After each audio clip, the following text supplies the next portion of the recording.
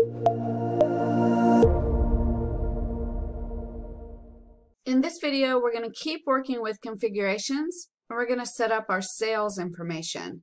So I'm going to go to Stores and Configuration, and I'm going to collapse the General tab, and I'm going to go to Sales and expand that, and I'm going to choose Sales.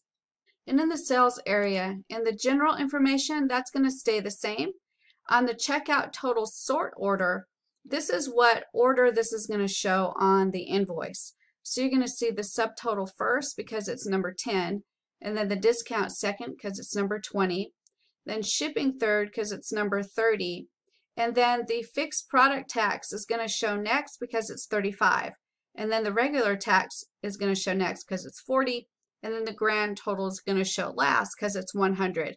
So you can reorder these at any time you want to by just changing the number value of these, and it will reorder them in the system.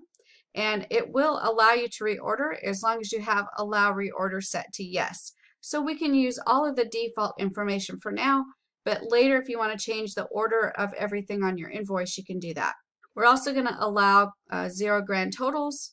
And then for the invoice and packing slip design, we can put a logo that will show on our PDF printouts and also a logo that will show on our HTML print view. So all you have to do is click Choose File and choose the file that you want to add for your image for the PDF printout and for the HTML printout. And it does give you the dimensions. It says 200 by 50, so pay attention to that so it will actually load your logo. Then we have an area for our address. So we'll put our address in there. The next one is minimum order amount. I'm just going to leave everything here the default. And then on the dashboard, I'm going to leave it default. The Chrome settings, I'm going to leave it default. Gifting options, I'm going to leave those default. The minimum advertised price. This is a feature that when you set it up, that your price will not show if it's less than the MSRP. A lot of times if you're selling a product that is made by another company, they'll tell you that you cannot sell it below a certain price. So if you happen to have a lower price, on the front end, that price will not show. So right now it says enable map. I'm going to go ahead and disable map because I don't need it. I'm not going to be selling anything where I'm worried about the MSRP. Then instant purchase is also enabled. So those are all the settings that I need to set in this particular area, which is sales and then the category of sales. So I'm going to click Save Config. And now we're going to move on to sales emails. There's a lot of information in this area of sales emails. There's general settings, order, there's comments, invoice, invoice comments, shipment, shipment comments, credit memo, and credit memo comments. And for all of these, you can actually leave it as default. There's nothing in here that we must change. If you leave it by default, it works perfectly fine. So for sales emails, we're going to leave everything the default. And now let's take a look at PDF printouts.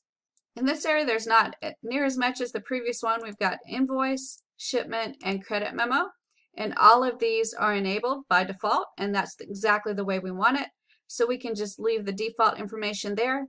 And the next one we're going to look at is tax. And we have a lot of settings here in the tax area, but most of them should be okay if we leave them the default. I'm going to expand each one and we're going to take a look. So Vertex settings, you can click here to find out more about Vertex, but we're going to go ahead and leave that as disabled. And then the Vertex company information doesn't need to be filled out. Shipping product codes. These are the list of available methods for mapping in Vertex, which we're not going to need, so we can leave it default. Tax classes. All of these can be left as default, and then we'll probably do some more setup when we manage our tax classes under stores, tax rules, and add new tax rules. The calculation settings, we can leave all of those default. Default tax destination, we want to make sure that it says US, which it does, so everything's all right there. Price display settings, we want to exclude tax in the price display, so everything's okay there. Shopping cart display, everything is okay there. And then orders, invoices, credit memos, and display settings, everything's okay there. And then fixed product taxes, we want to make sure that PT or fixed product taxes are not enabled, and then everything else is default, so it's fine. Everything here in the tax area we're going to leave as default. We're not going to change anything, and we're going to go ahead and click Save Configuration.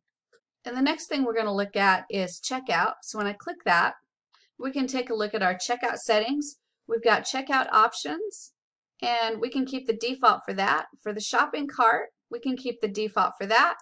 For my cart link, we can keep the default for that. Shopping cart sidebar, we can keep the default for that. And payment failed emails, we can keep the default for that. So all of that's going to remain the same. And the next area we'll look at is shipping settings.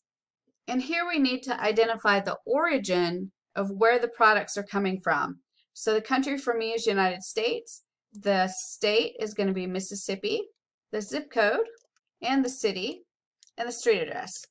And then I don't have a second line to my address. Wherever these products are originating from, I need to make sure that address is inside the system.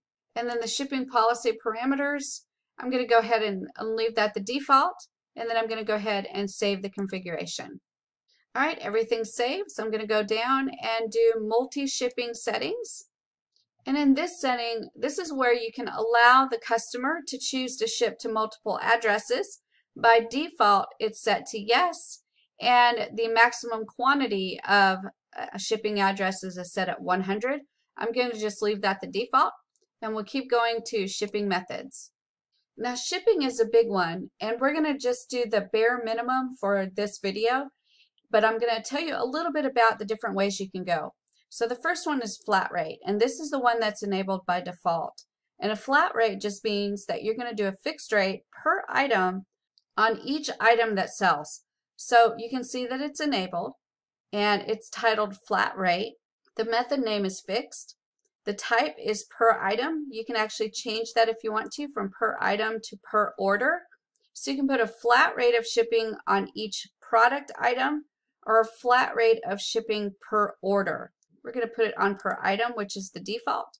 And I'm going to just check mark the system value again. And then the shipping price is set to $5. If you want to change that, you can uncheck system value and change that to whatever you want to. And then to calculate the handling fee, you can have a processing and handling fee. And if you want to have a fee, you can set it as fixed, or you can set it as a percentage of the price of the product. I'm going to set it to fixed, and I'm going to leave it at 0. So that's everything configured there. Now if we go to free shipping, that is disabled, and that's if you want to allow free shipping. Table rates allow you to set up a shipping price based on where it's being shipped and the price of the product. We're going to set this as disabled for now, but we'll revisit this in another video. Magento also has a shipping program, and you can request a shipping account, but we're going to leave this as disabled for now. And then you can set up a UPS account, a United States Postal Service account, a FedEx account, and a DHL account to be able to ship as well. We're going to leave all of that default, and the only one we're going to work with is flat rate right now, and we're doing a fixed flat rate of $5 per item for shipping. So let's go ahead and save that configuration. And now those settings are saved, and we'll go down here to the Google API we'll leave as default, and let's check out the payment methods. For payment methods, we want to make sure that our merchant location is in the United States or wherever you're at. And then you can set up your own payment methods. If you want to use PayPal, you can set that up. Braintree, you can set that up. And then there's several other payment methods you could choose to use. You can also do a bank transfer. For me, I'm going to set that to no. And there's more options, including purchase orders and authorize.net.